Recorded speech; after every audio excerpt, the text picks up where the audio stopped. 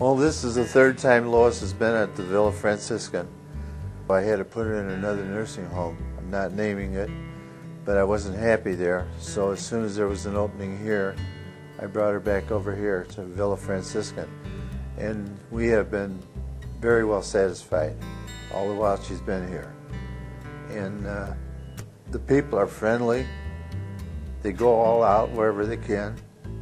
And we got to know a lot of people here. I feel like a resident myself, although I come every day. Because my wife is blind, I come every day to help her with her lunch and dinner. And she's going to therapy twice a day, morning and afternoon, and progressing well for all these months that she hasn't been able to be active. But she had a birthday in August, and we had a nice little party down here. I'm a baker, so I made a big cake for her, and we had lemonade, and tea, and coffee, and ice cream. So we had a nice party for her. So we like the Villa Franciscan real well.